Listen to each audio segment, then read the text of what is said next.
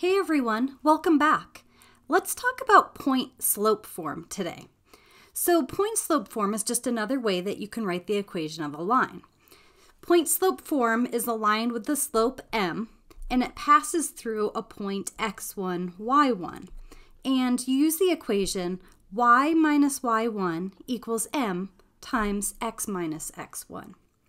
So point-slope form is similar to our slope-intercept form, y equals mx plus b, in that it gives us an equation for the line. The difference is y equals mx plus b uses the slope and the specific y-intercept, b, for that line and gives us a unique equation of the line. Where point-slope form uses any point, x1, y1, so the equation isn't unique. Let's look at an example. Here we're asked to use the labeled point to write a point-slope form for the line. And the point given is 1, 2, where 1 is our x1 and 2 is our y1. So we can start with our equation, y minus y1 equals m times x minus x1. Well, we know y1 and x1, so we can substitute those in. Y minus 2 equals m times x minus 1. Now we just need our slope and we're done. Well, since we're given a graph, the easiest way to find our slope is to use rise over run. So we have one point, and let's find another point where it easily intersects on the grid. How about this point? So going from this new dot to the given point, I need to rise by 1, 2, 3, and I need to run by 1, 2, 3, 4. So my slope then is 3/4.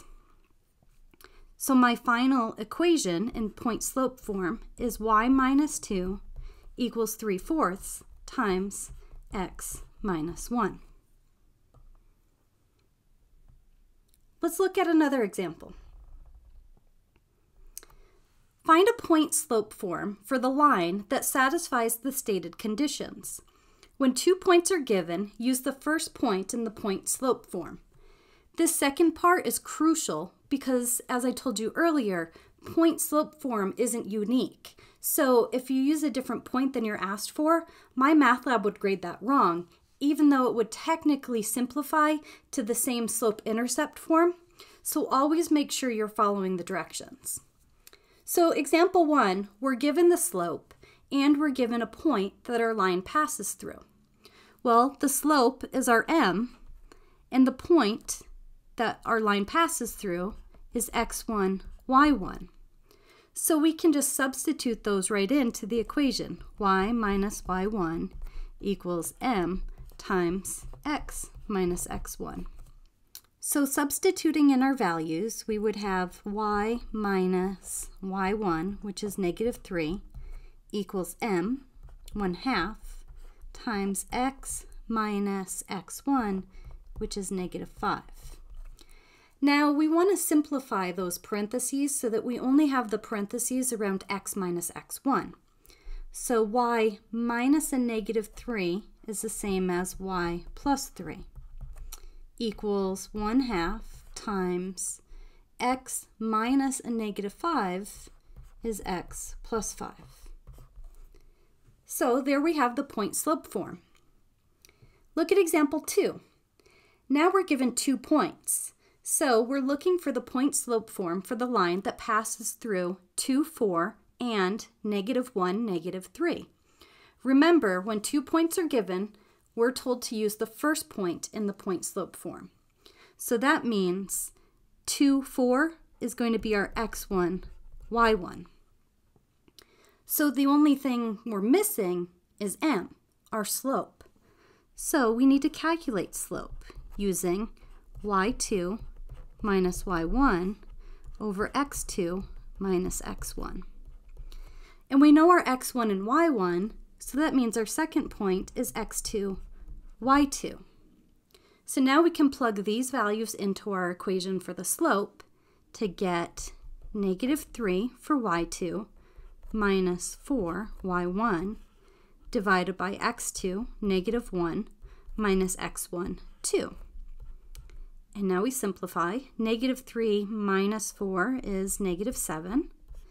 And -1 minus 2 is -3.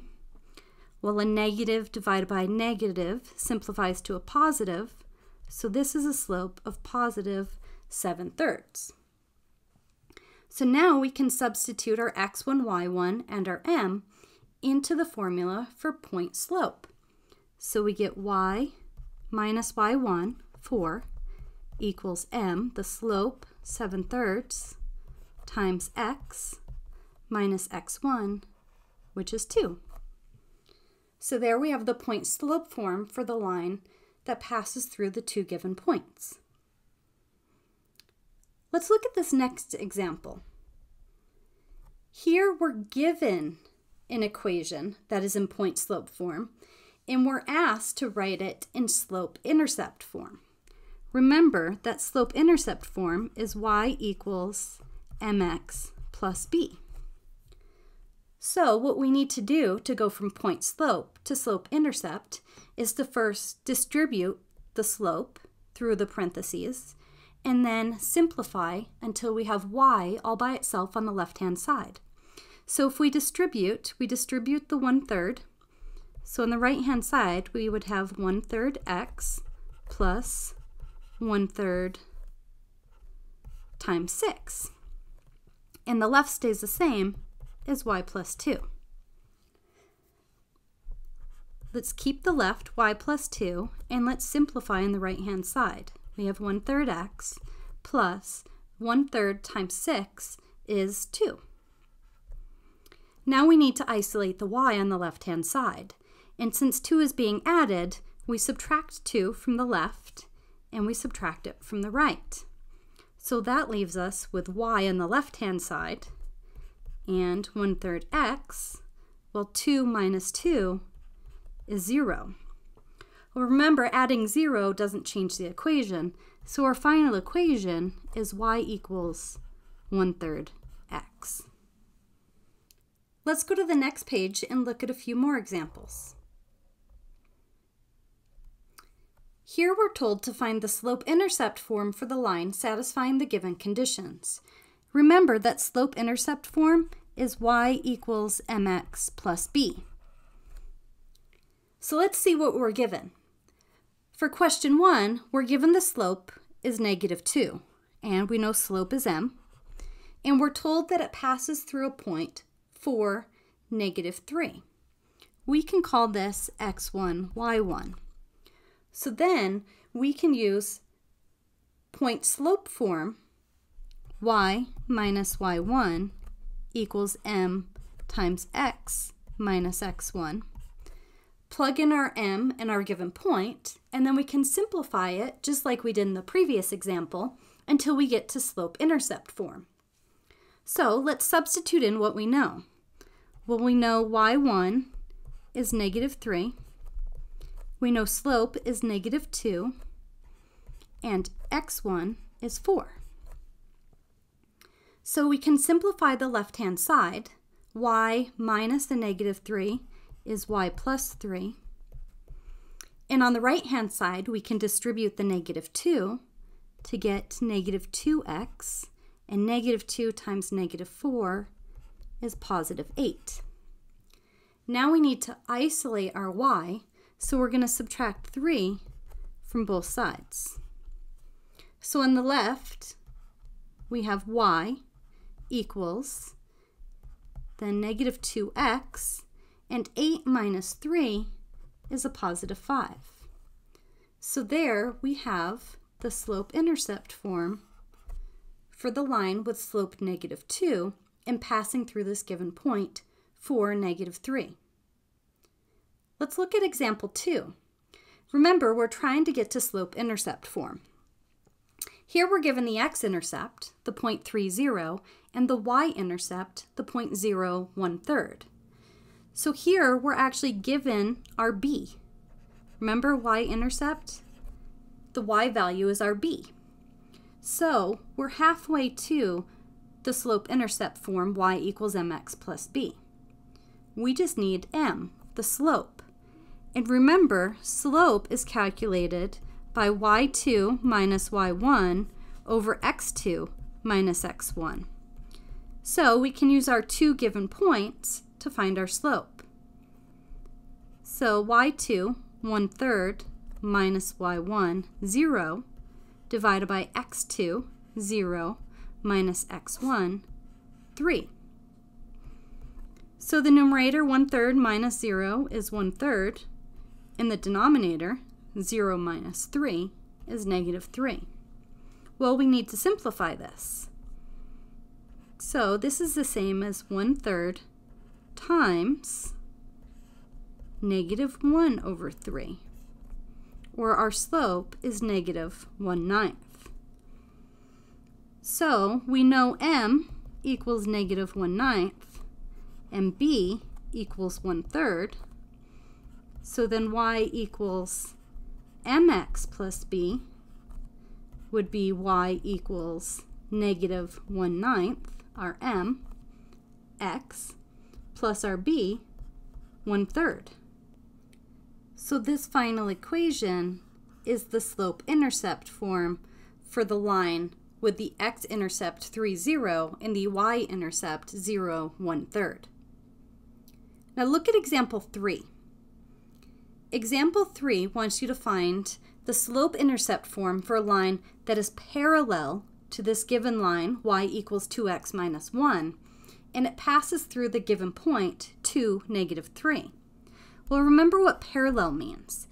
Parallel means that the slope needs to be identical to the given slope. So the slope of this given line is 2. So the slope of our new line needs to be 2. So we know our slope, and we have a point, x1, y1. So we can use point slope form,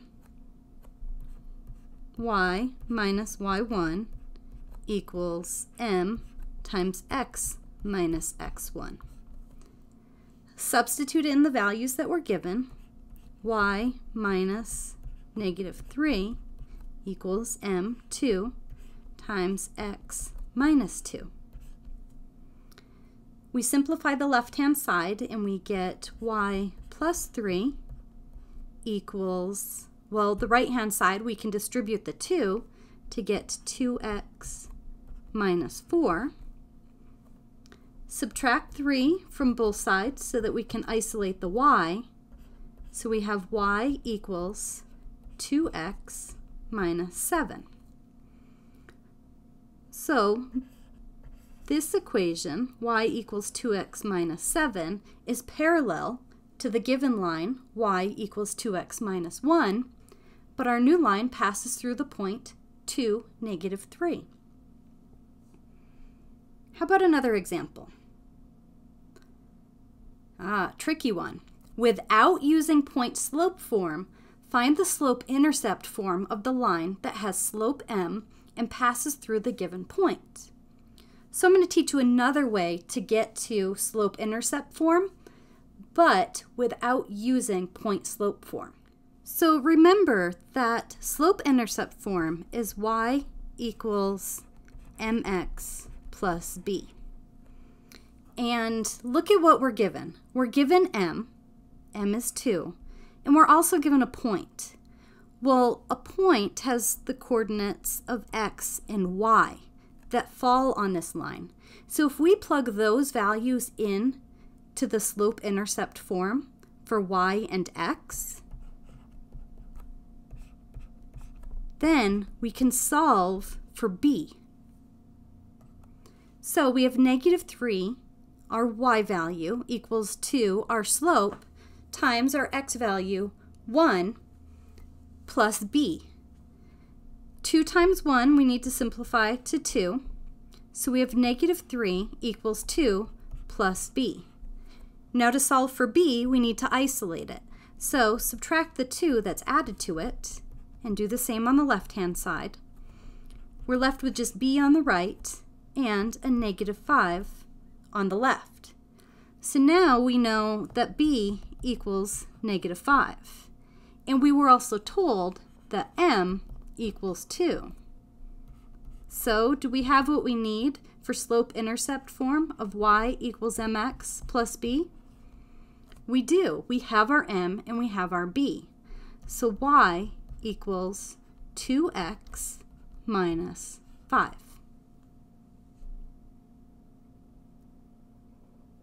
Have a question or a problem you want help with? Leave it in the comments and I'll include it in one of my videos.